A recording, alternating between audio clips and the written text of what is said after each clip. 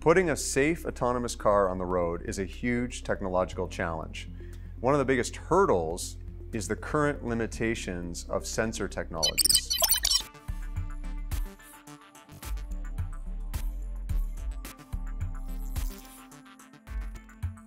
Noam, how is Arbe Robotics transforming traditional radar technology into something so much more useful for autonomous systems?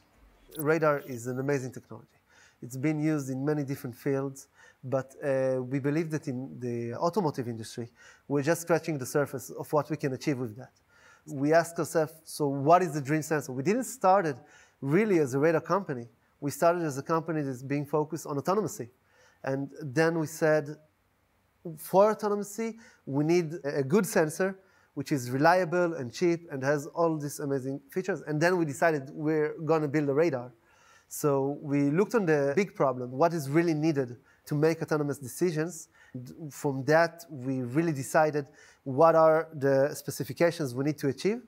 And we realized that we need to build the best radar in the world. So what are some of the advantages of the Arbe system versus the traditional radar? Traditional automotive radar were basically built for very specific use cases, like adaptive cruise control or blind spot detections. And we, from day one, targeted it for a higher level of autonomy and decisions making. Those radars suffered from really low resolution and really low level of details in the output that they provide.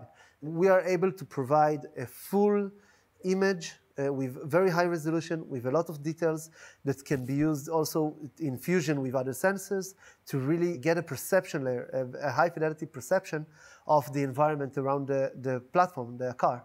So this is a huge amount of data you've been ingesting and processing, and at some point you figured out that it had to be done in hardware. Historically, hardware has always been better than software when properly optimized.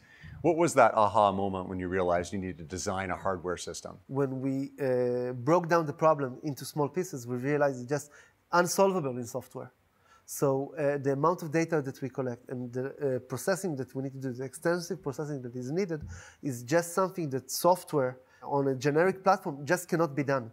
We from day one went for a hardcore silicon that is optimized for radar processing, and this is really what allowed us to break the glass ceiling and provide in low cost and high performance the next generation radar with higher performance than any other supplier in the market. And what's your perspective on the debate going on in the industry of radar versus LiDAR? And the pros and cons of each, and Tesla's weighed in on this, and all the big manufacturers. What's your perspective? We look on the advantages of radar, there are many of them. So the advantage is really that it's cheap. It's going to be easily adopted. It's not something that's going to increase the cost of the car too much. And it's already used in cars for other applications. It has Doppler perception, so motion. It acts as a motion sensor, which is something that no other sensor has. And it's unaffected by weather conditions. Right. The downside of radar is the resolution and the level of details that you can get from the radar image. We believe, and this is what we did, that this is solvable. We can generate higher resolution radar images that allow perception application already on the radar. So on LiDAR, and you already are doing that. You have achieved that.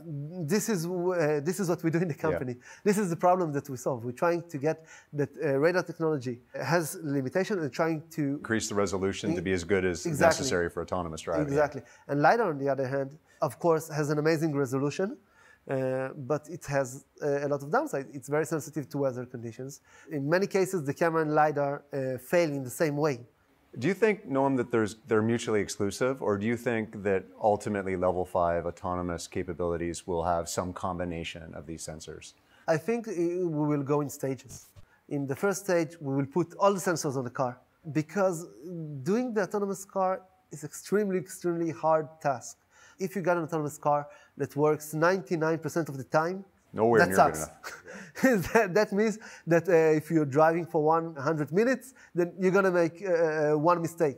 So you have to be very alert. Once we will get to that point where we'll get reliable autonomous driving, and we need the best sensor for that, so in that time frame, it could take years. This time frame can take years. But in this time frame, we're going to see radar and LiDAR and cameras and everything working together.